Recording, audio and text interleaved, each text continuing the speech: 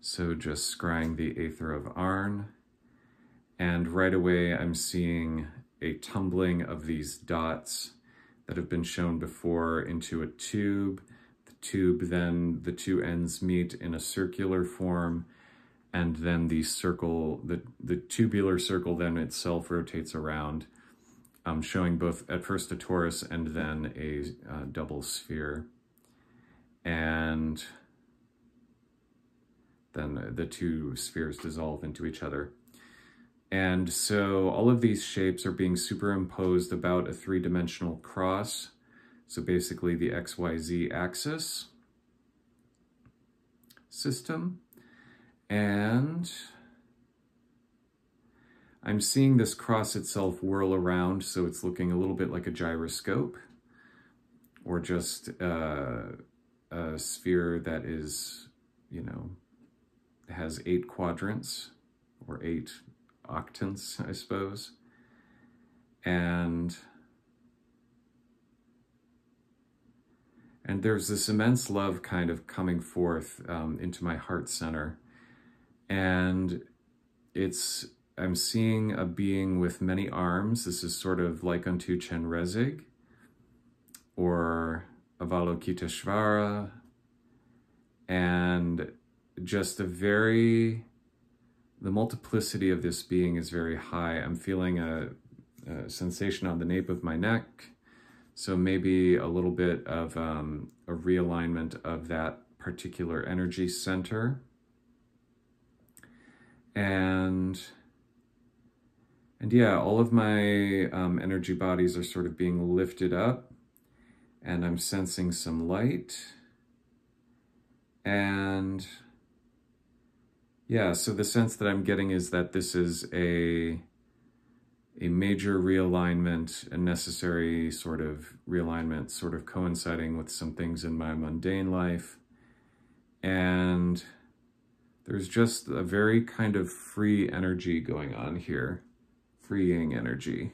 And I can sort of feel it sort of work through my entire central nervous system, as well as sort of flowing on down to my more peripheral parts.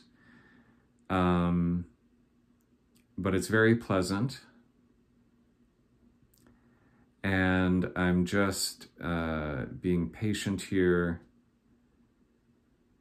as seeing if there's any particular message here that goes along with this. So this is just, I'm being told, a big preparation for tomorrow's encounter with Lil. After that, things will sort of slow down a little bit in terms of just sort of reintegrating everything that has been going on in terms of this alignment with these books, the Book of Silvered Leaves and the Book of Liber Loagaeth. Amzes Naghezes Hardeh is its real name.